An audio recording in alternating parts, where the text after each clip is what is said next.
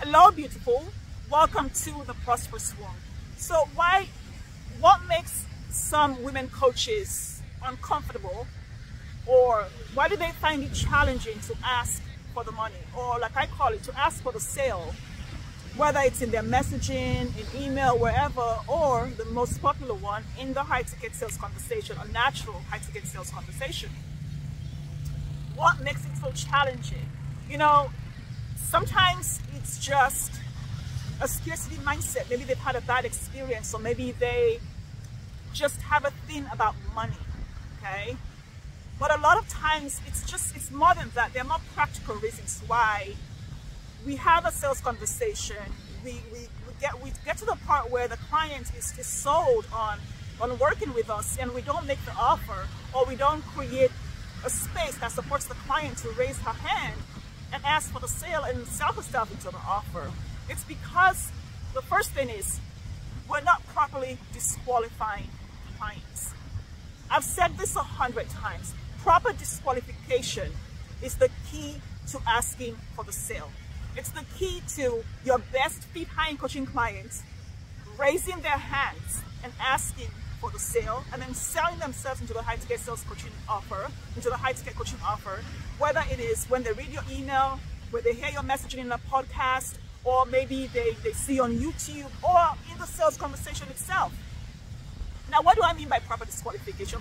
Proper disqualification is when you create messaging that repels everyone that your offer is not for. It's when you have a high-ticket sales application form that has questions that clients have to answer and then self-lead. So they self-select whether they're a great fit for that offer before they get on the sales conversation with you. When you let people self-select themselves into the sales conversation, the answer is always a yes, because they don't come through the gate unless they're ready to work with you. They're ready to say yes to themselves for that investment in that offer today. But a lot of times, women coaches will not pre-qualify. And I say to them, what's going on? Well, I don't want to leave anyone behind. I don't want to sound elitist. I don't want to make it seem like I only work with certain people. But you do only work with certain people. And you have to let those people self-select themselves and self-lead themselves into the sales conversation, so you're not convincing anyone or trying to overcome objections. Asking for the sale the old way is dead, where you had to knock people over the head and convince them of your value, and then knock them over the head and tell them why they shouldn't object and why they must buy right now because it's a no-brainer. That's dead, okay? Now it is people self-selecting, raising their hand and saying, this is for me. She's talking to me. She's so aligned and connected to what I want. It makes sense for me to work with her. So when you properly disqualify, the people that come on are ready to invest. It gives both of you that comfort level, so that either they ask for the sale or you do. But when you let everyone come to the sales conversation, one, you're exhausted, you're tired, you're bitter, you're cranky, you don't have time for your family, you don't have time for yourself, your health is at risk because you're on 50 sales calls. No, as a high-ticket coach, you work with 5 people or 10 people. A few desperate clients for you. And you're not doing sales calls every day because you have your people for the long term. And you can actually enjoy the life that you created the business to enjoy. So properly disqualify. You're not leaving anyone behind. The people that don't self-select, have a coach for them. There's a coach somewhere that is willing to do this for $25 an hour. Don't cry over this. There's a coach out there willing to do this for $10 an hour because they have such a big heart. And that brings us to the next thing. Why is it challenging for women coaches to ask for the sale or ask for the money in a natural high-ticket sales conversations? Because they have big, huge hearts and they want to do good, and they're so good at giving. So they give their time, their energy, their money, they'll give you their kidney if you needed it, but they don't want to receive anything from you because it feels yucky. I need to give, but I can't receive anything from you because no, I am way too spiritual for that. You see, when you assume, it makes you arrogant.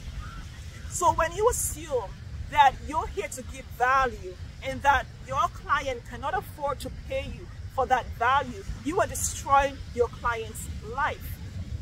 The free things that you give your client have no value. The real value is in the expertise and the work that you actually do with your clients, not in the free advice or the free things you're sharing on YouTube or the workshop. That is never the value. That can create a shift, an aha moment, a recognition in the client, in the way she sees herself, to realize, oh, I want this. But well, she's giving me this, this is enough, I'm gonna go now.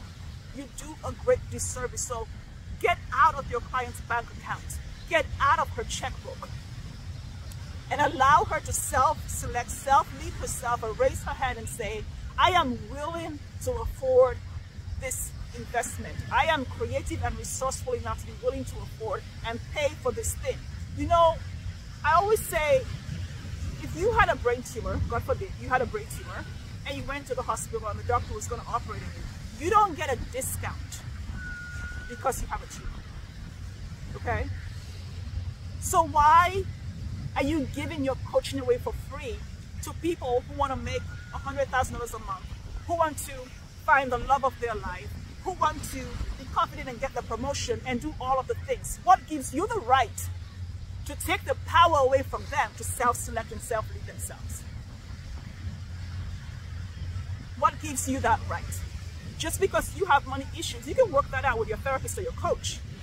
But don't put your money crap on the innocent bystander, potential client who wants to come in to your offer. The third thing is a misunderstanding of what value truly means. You see, it might be challenging to ask for the sale or to ask for the money if you think that value is tied to your time and you think, oh, it only takes me 10 minutes to do this. Yeah, it takes you 10 minutes to do because of the 30 years of school, the 5 certifications, the 10 years experience and skills that you've built up, and all the training that you've had. That's why it takes you 10 minutes. And so they are paying for the 30 years of the skills, the experiences, and everything you've built so that you can do this for them in 1 minute, 10 minutes, or 30 minutes. They don't care how much time it takes you. They just want the result. So don't equate the value that you give to your client. Don't equate the outcome and result with the amount of time it takes you, because when you do that, your heart will never let you ask for the sale because you're thinking, oh my gosh, I'm taking candy from a baby. Why is the baby eating candy? So these are the 3 reasons that I've seen over and over again in the coaching industry for why transformational women coaches, Christian women coaches, spiritual women coaches refuse to ask for the sale. And women in sales need to understand that value is separate from time.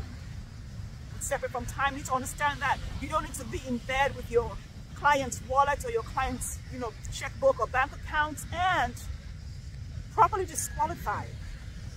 There's 7 billion people on the planet. The odds that you're going to find and work with your best time coaching clients, or your best time coaching clients are going to find you, because you don't go finding them, they're not Easter eggs. The odds that your best time coaching clients are going to find you when you make yourself a lighthouse to put your offer and your messaging out there, they're in your favor. The odds are in your favor because there's 7 billion people. And as a high-ticket coach, you only need 1 or 2 or 5 or 10. That's it. So let me know how this lands for you and how you're going to ask for the sale. And before I forget, I'm writing my first book, Asking for the Sale. So stay tuned, hit subscribe, because I'm going to be sharing a lot more about asking for the sale and how to ask for the money or make the offer in a high-ticket sales conversation or in your messaging so that your high-end coaching clients raise their hand, ask for the sale, and sell themselves to the high-ticket coaching offer. It's been good having you.